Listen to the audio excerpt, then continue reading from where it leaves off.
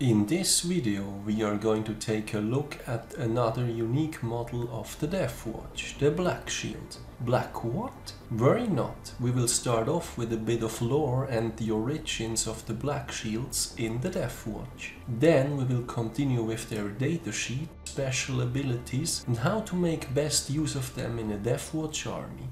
As we will soon discover, there have been several significant changes when compared to 8th edition. Lastly, there will be some modeling recommendations and a quick wrap-up.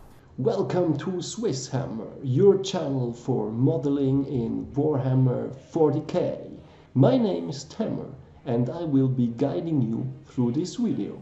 First and most importantly, there are Black Shields, one word, and Black Shields, two separate words, in the Warhammer 40k universe. This can sometimes cause a bit of confusion. Black Shields written as a single word are tied to the Horus Heresy area and refer to Space Marine outcasts or of otherwise uncertain origin. In this video, however, we are looking into the Black Shields, two words, of the Deathwatch, which are Space Marines who severed bonds with their former chapter. They petition to be recruited into the Deathwatch and serve until a time when they believe that they have redeemed themselves and are worthy of carrying their chapter colors again. While in the Deathwatch, they display no chapter heraldry, and it's not uncommon that even the Watch Commander does not know from which chapter they originally come from. In a Deathwatch army, one Black Shield can be included in every Deathwatch Veteran squad or Proteus Kill Team. There is an error in the printed Deathwatch supplement, which does not list the Black Shield as an option for a Proteus Kill Team. This oversight did however get fixed in the December Deathwatch FAQ. But this printing error aside, let's take a look at what the Black Shield actually has to offer. In his base profile, a Black Shield has the extra attack over a veteran that usually only the sergeant gets, as well as an amazing weapon skill of 2+. It gets even better though. If a Black Shield is equipped with 2 close combat weapons, his attack's characteristic increases to 4. Weapon skill 2+ and 4 base attacks is the close combat profile of a Space Marine captain or a company champion. For 25 base points, that's crazily good. The rest of his profile is basically that of a Deathwatch Veteran, which is excellent to begin with. This also means that the Black Shield get access to a huge range of equipment that the Deathwatch Veterans get. So what equipment is best on a Black Shield? 2 close combat weapons, of course, you might say. And that is certainly a viable option, giving us that extra attack on the base profile. Taking a Lightning Claw, for instance, is a great pick, because of his weapon skill of 2+. Another thing to consider though, is that this makes him an ideal candidate for taking a Power Fist or a Thunder Hammer with their default hit penalty. A Black Shield will basically negate the penalty when compared to a regular veteran. That's not all though. As far as I'm concerned, there are 2 more considerations to take that do not involve 2 close combat weapons. The first is the Heavy Thunder Hammer.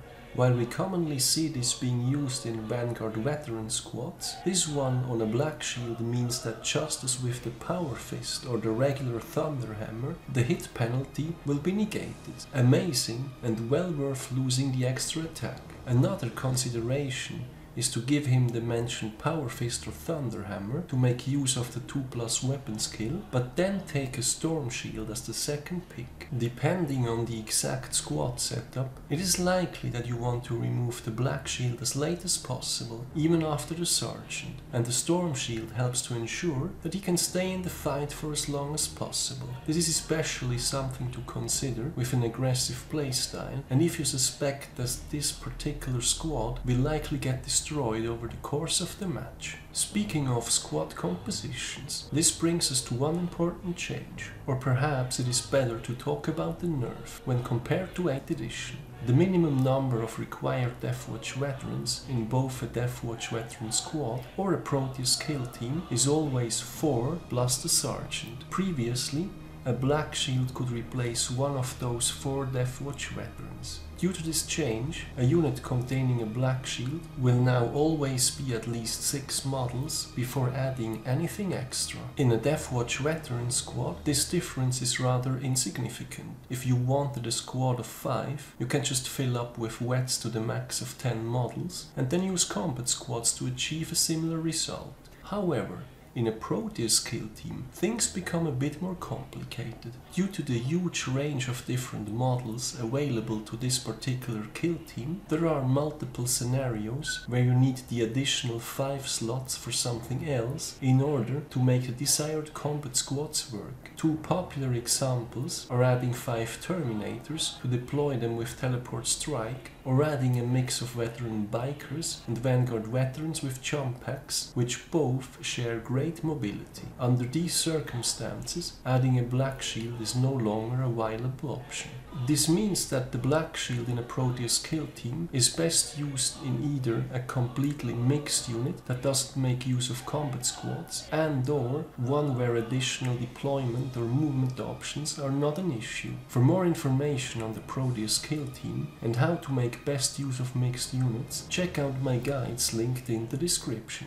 If you are not sold on the black shield at this point, there is one more thing to mention, namely a stratagem. Atonement through honor. This is a 1 CP stratagem to be used during your opponent's charge phase. Select one Deathwatch unit from your army that contains a black shield. That unit can perform a heroic intervention this phase as if it were a character unit. So basically, your Proteus Kill Team, consisting out of a bunch of Terminators, Vanguard veterans and whatnot, can now also heroically intervene thanks to the black shield. Not bad at all. Last but not least, here are some modeling recommendations. There is an official black shield model available through the Deathwatch Kill Team box, containing the 5 veterans. Basically, instead of building a regular Deathwatch veteran, you can build the black shield instead. He comes with a fancy cape and some extra shoulder pads. Speaking of which, it is of course perfectly possible to kit bash your own black shield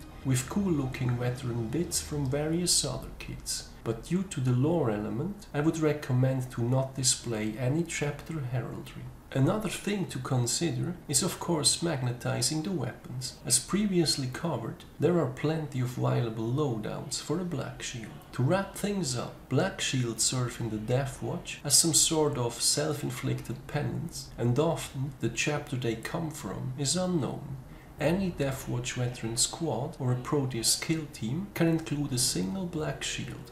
Unfortunately though, the black shield can no longer replace one of the original 4 Deathwatch veterans contained in the unit, which can be a bit of an inconvenience when trying to work with combat squads. This slight nerf aside, the black shield comes with an impressive profile of weapon skill 2+ and an extra attack over the standard Deathwatch veterans. When equipped with 2 close combat weapons, that attack profile gets another attack. This basically puts him at the close combat profile, matching that of a Space Marine captain or company champion. A black shield has access to a huge range of equipment. Double close combat weapons work well because of the mentioned extra attack. Also, equipping a Power Fist or a Thunder Hammer goes particularly well because of his weapon skill of 2+. He can basically negate the hit penalty over a regular Deathwatch veteran. Another thing to consider though is skipping the extra attack and instead equipping either a heavy Thunder Hammer or a regular Thunder Hammer or a Power Fist and using a Storm Shield as a second pick instead. Another great advantage of the black shield is the Atonement through Honor stratagem, which enables the whole unit with the black shield to heroically intervene just as if they were a character. Close combat kitted Proteus Kill Team says hello. Last but not least, while an optional black shield model is included in the default Deathwatch Kill Team box, he can also easily be kit bashed with some cool looking veteran bits. Because of his various viable loadouts, magnetizing the weapons is recommended. So that's it for the black shields in the Deathwatch. Have you guys been using any in 9th edition yet? And what kind of loadouts are you using on them? Let me know in the comments. I would also like to mention that I have freshly launched the SwissHammer Facebook page, where I will be posting links to my videos as well as articles I find of interest. I do read a lot about the hobby, but not all of it will always end up as its own video. I look forward to seeing you there as well. I do also have a Patreon page. If you like my content, any additional support is greatly appreciated. It helps me invest into future videos. As always, thank you very much for watching, guys. Your continued support is greatly appreciated. I hope you have been enjoying this video. Give me a thumbs up if you did, and don't forget to subscribe if you haven't done so already. Thanks again and see you next time.